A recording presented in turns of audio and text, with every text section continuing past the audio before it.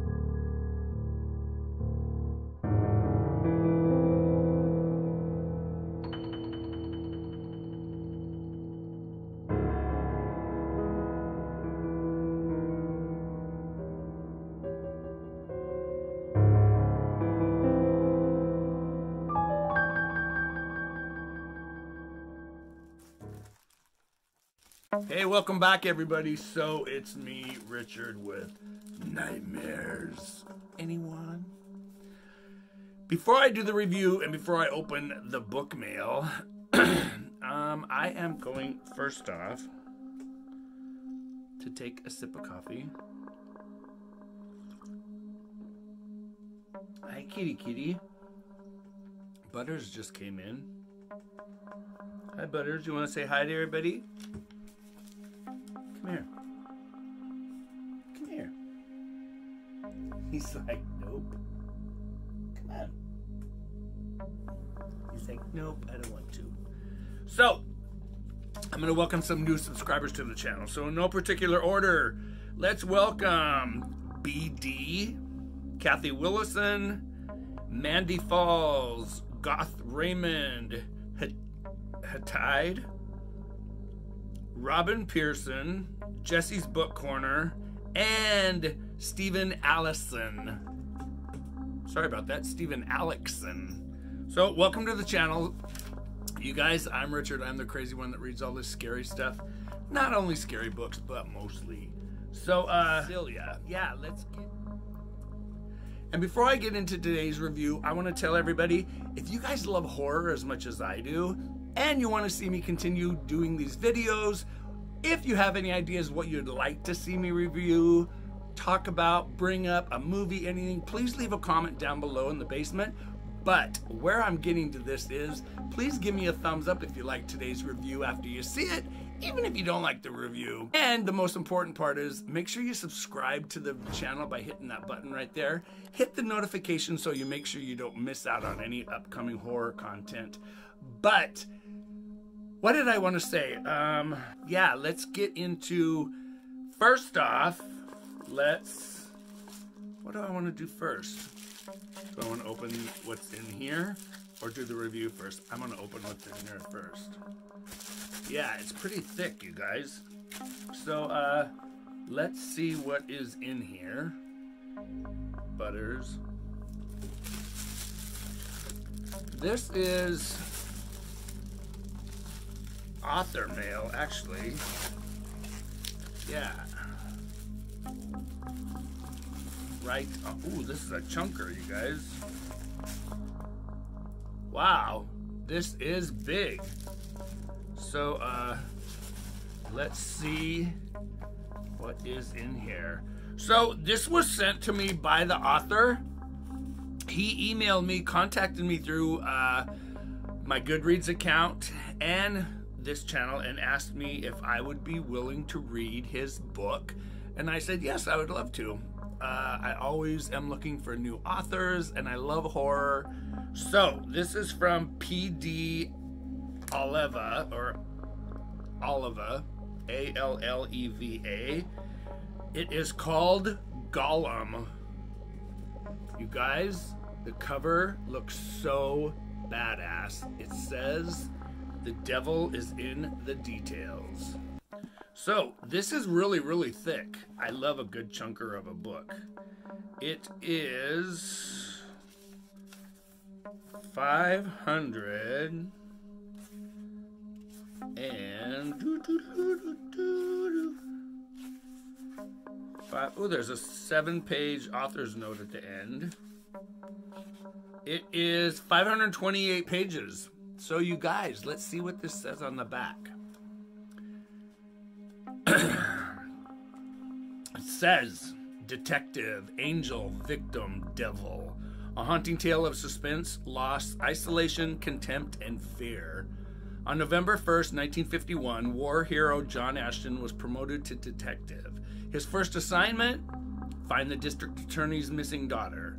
But his only lead is Alina Francon, a high society sculptor and socialite committed to Bellevue's psychiatric facility.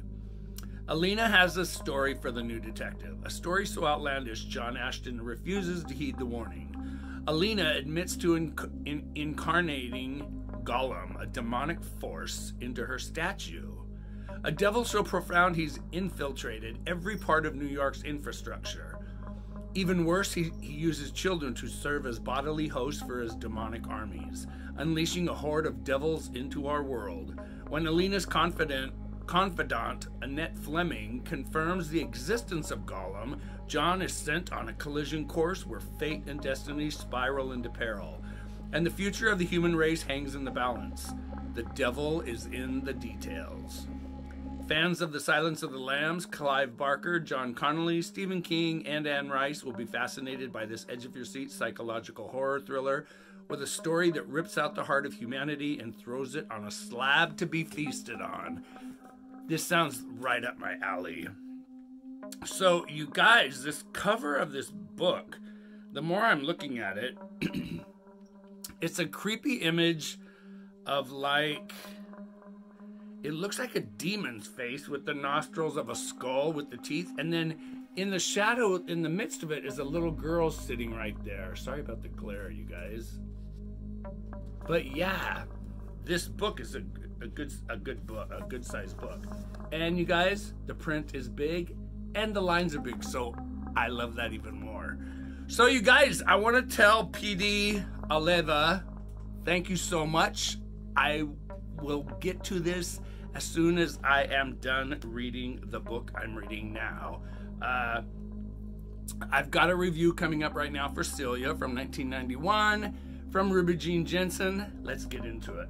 So, you guys, you all know that I love me some Ruby Jean Jensen. So I've got all of her books right down here. Yep, I've got them all. I've even got one that is signed by her that was given to me from a friend. So, we're going to talk about Celia by Ruby Jean Jensen. Now, this is a zebra book from 1991. I'm going to read the back of it to you guys. I'll get you, Celia. You kill me and I'll come back as your worst nightmare. I'll get you and I'll get your kids too. I'll get you, Celia. I'll get you. It almost sounds like the Wicked Witch of the West. I'll get you, my pretty, and your little dog too. No one heard the gunshots, just as no one ever heard Celia's screams or those of her children for all these years. But in the isolation of the Florida swamps, Celia had silenced her cruel husband forever. Or so she had thought. Now Celia and her 3 children are on the run, relying on an underground network of helping families. Celia is heading for Northern California in a brand new life, but someone is following Celia. Someone who knows her every secret destination and who intends to keep his promise. This is Celia. Now, see this creepy doll on the front that's holding a shard of glass and a big red rose? Well, I'm going to tell you guys something.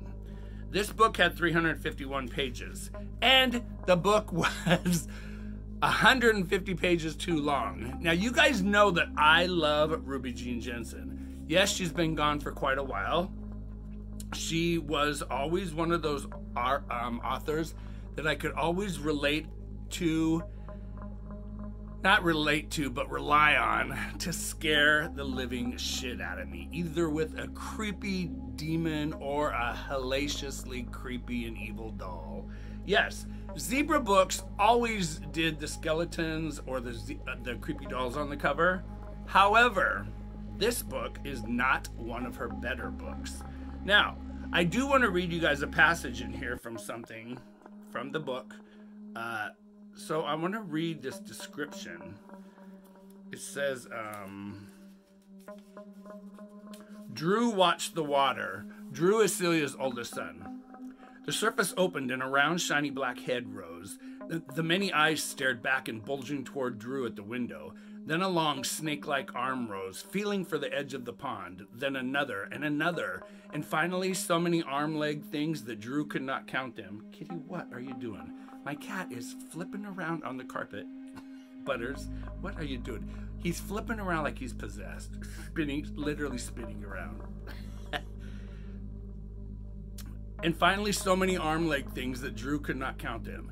They seemed to tangle in the pale light of the moon and stars as the horror rose from the pond and stood tall and huge at the end of its dozens of legs. Drew heard the horse crying in the barn, its whinny blending with the cackle of chickens, the grunting of pigs. A dog howled. The thing was coming toward the house, standing tall on all of its legs, reaching forward with its arm legs, staring up at Drew with its hundreds of eyes. He knelt by the window and watched it, unable to cry out, to call Mel to help him shut the window.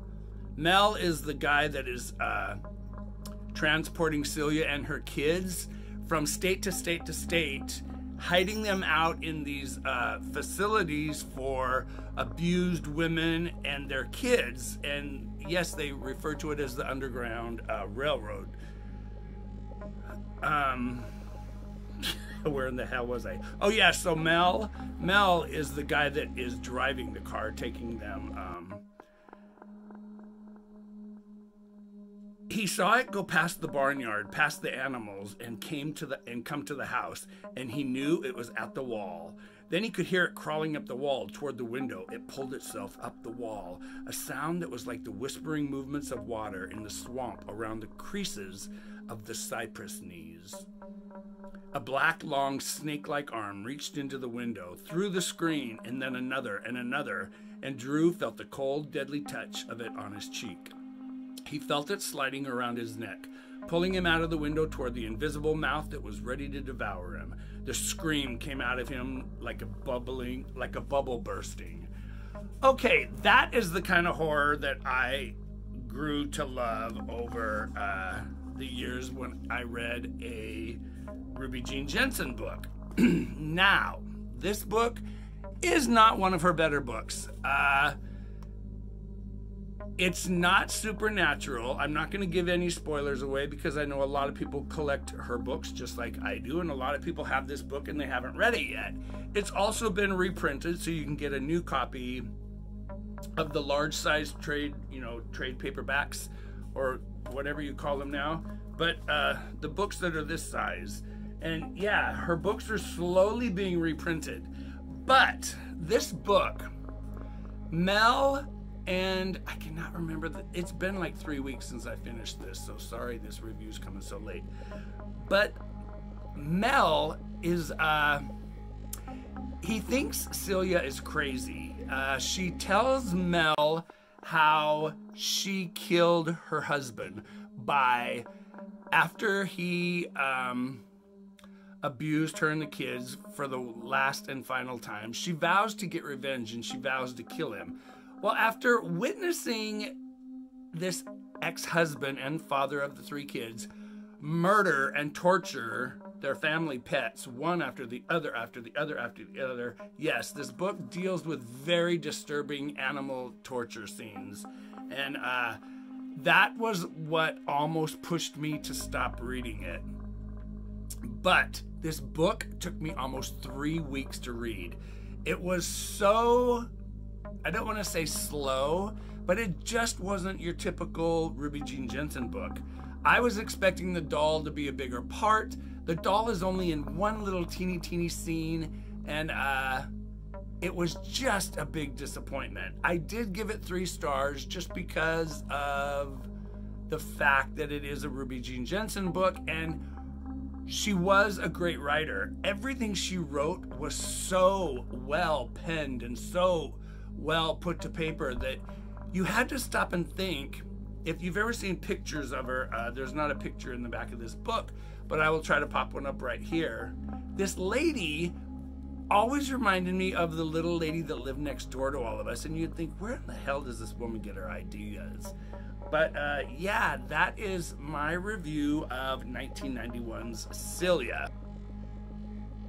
So yeah, I did give it a 3-star review, but it just took me forever to read. Now, I know a lot of you follow me on Goodreads, but I want to read to you. The kitty is sound asleep on the floor. Let me see if I can. Oh, he's hiding his face. See, he's hiding his face. He's like, I'm trying to sleep here, you guys. Can you just be quiet, Dad? That's what he's telling me.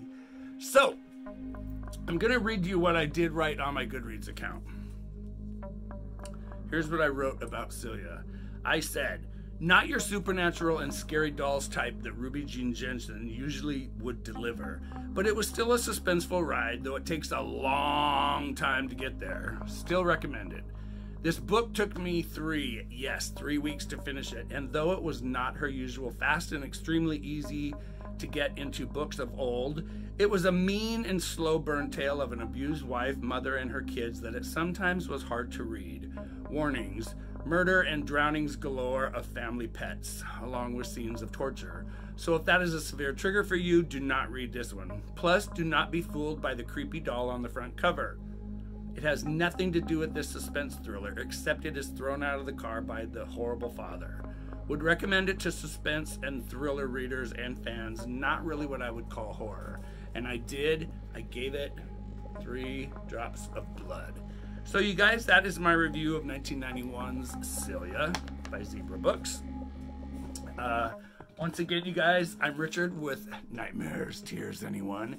And if you guys want to see my other channel, I will pop a link to it right here. I'm actually so crazy busy with my Real Men Craft 2 channel that it is just blowing up. But you guys, please do me a favor, talk about the channel, share it with your friends, anybody who loves horror, whether it's a book, movie, or just anything, a walk in the dark. Subscribe below, and I will see you guys in the next scary review. Take care, you guys. I'll see you in the next one. And like always, live your life like a book, you guys. I just found out over the weekend that I lost my 46-year-old niece.